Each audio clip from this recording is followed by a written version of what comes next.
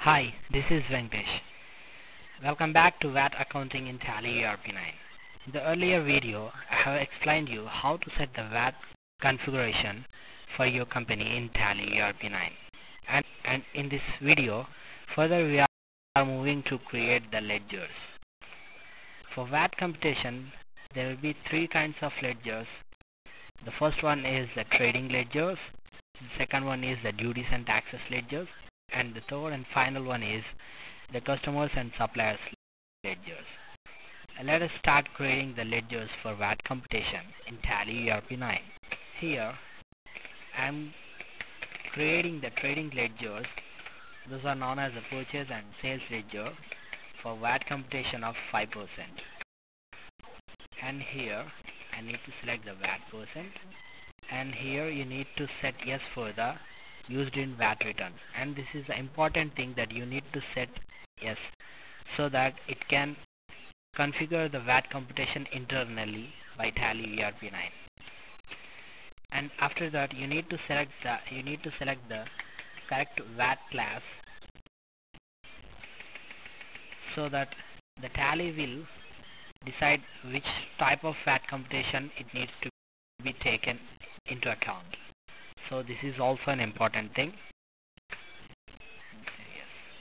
The second one is sales for 5%, and here is the sales account. Say yes and select the sales at the rate of 5% VAT class. And after that we need to create the two ledgers for duties and taxes. Those are input VAT for 5%, and here we need to select duties and taxes. And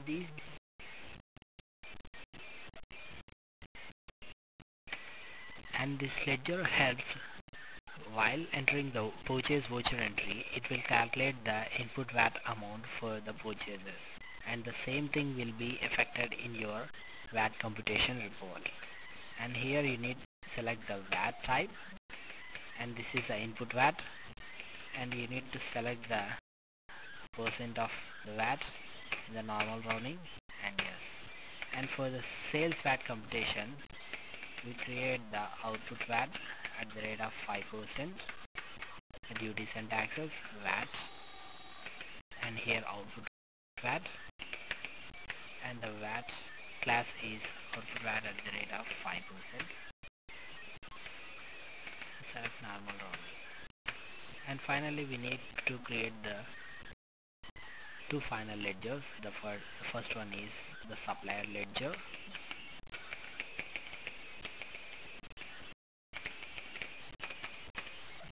and this is the sundry creditor. This is the sundry creditor.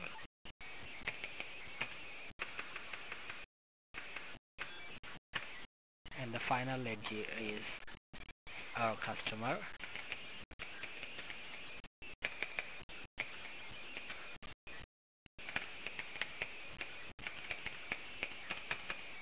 And the sundry debtor.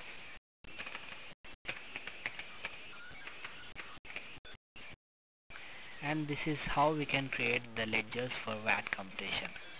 Now we can see the number of ledgers available that we have created.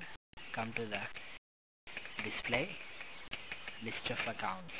Here we can see, and here we can see our duties and taxes. Under duties and taxes we have created input VAT ledger and output VAT ledger, sundry creditor ledger, purchase ledger, sales ledger.